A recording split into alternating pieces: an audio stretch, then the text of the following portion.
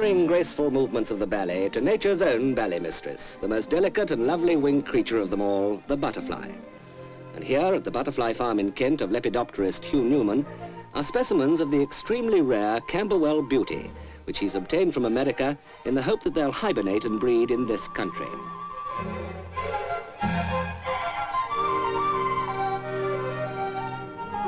The specimens, especially brought from America, Finland and Europe, are marked with a dye and spirit mixture so that they can be identified later as liberated butterflies and not the rare migrants.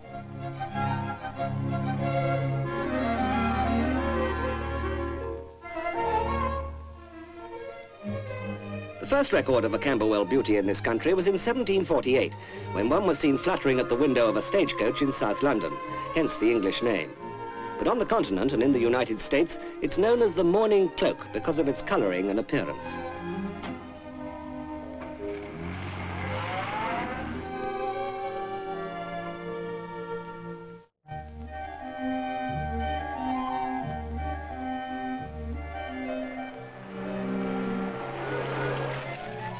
The specimens to be liberated were imported by Mr. Newman because migrants, which he believes arrive in English ports from the holds of timber ships where they've been hibernating, are too few and probably of the same sex.